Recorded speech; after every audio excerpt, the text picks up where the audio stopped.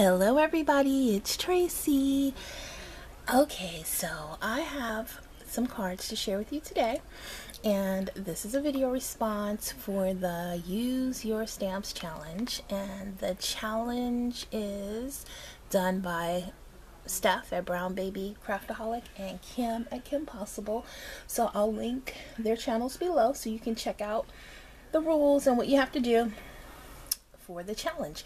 And they have been having the challenge monthly, so this is my October challenge video.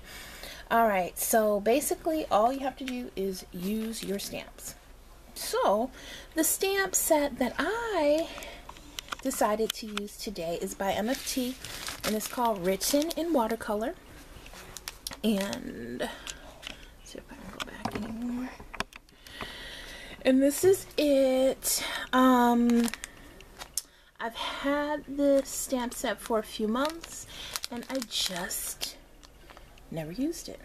So I decided to use it. And along with that, I used this Blueprints die. It's Blueprints 20, also by MFT. Okay. I used some watercolor paper, and this is by Strathmore. I don't know what happened to my Tim Holtz watercolor paper. I have a brand new pack of it that has just disappeared. Who knows? But anyway, this watercolor paper, same thing, works lovely. And then I used a bunch of Distress inks, which I already put away. And I also used some sequins. So let me show you the first card that I did. This is the first card, and hopefully you can see it. I just embossed it with Versamark, but I use Versamark Dazzle, so maybe you can see it's a little bit shinier. And then I did my smooshing. I used MFT cardstock. All of this is MFT cardstock. And so I wanted to do this in pinks, and that is what I did. And hopefully you can see that. Okay. And I didn't do anything on the insides. I wanted these to be pretty plain, pretty simple, but still nice. Okay, so there's that one.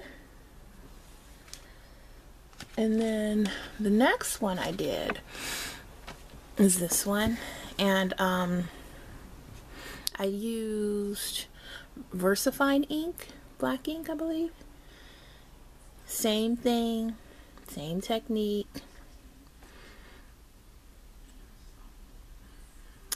And that's that one. And the last one I did, this one. And I had this cardstock with the ink smooshed on it from my last Use My Stamp challenge. I had that cardstock left over, so I decided to go ahead and use it. Okay, so these are my simple but pretty cards that are ready, because I always need thank you cards and I'm really bad about having them on hand, but now I have 3. Alright everybody, so thank you so much for watching, and I hope you all have a great day, and I'll see you next time. Bye!